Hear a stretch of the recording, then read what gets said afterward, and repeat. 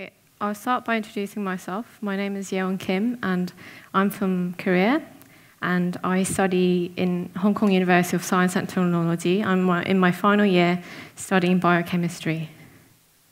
Okay, so I'll now begin.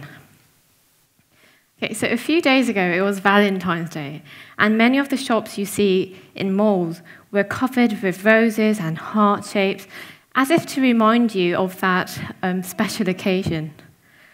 We value love so much that we even have a day to celebrate love. So what is it that makes us humans so obsessed with the idea of love? To begin with, we use this heart shape as the universal symbol of love and affection.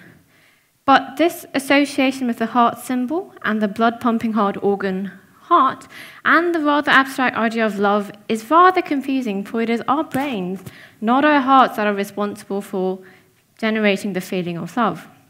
Biologically speaking, love involves various neurotransmitters and hormones.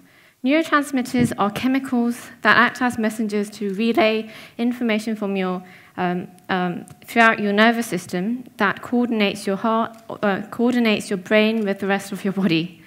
Hormones, on the other hand, are biochemicals released into the bloodstream to regulate crucial activities in metabolism, digestion, reproduction, and so on. So when you first lay your eyes upon a would-be lover, that instant surge of lust and attraction is caused by sex hormones called testosterone in both male and female. Past that initial attraction stage, when one is completely love-struck, three neurotransmitters come into play. These are dopamine, adrenaline, and serotonin. And dopamine is involved in the brain's reward system. Drugs like cocaine act to stimulate this dopamine release, which is why it's so addictive.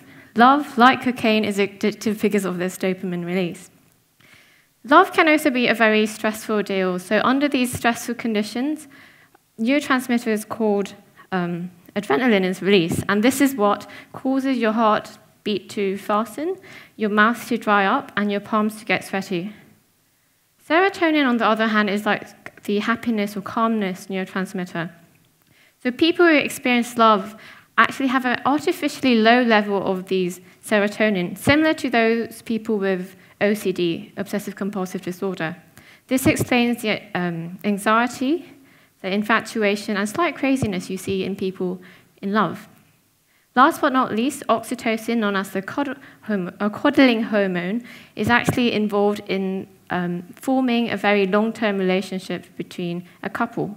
This is not only seen amongst romantic relationships, but also between mother and child.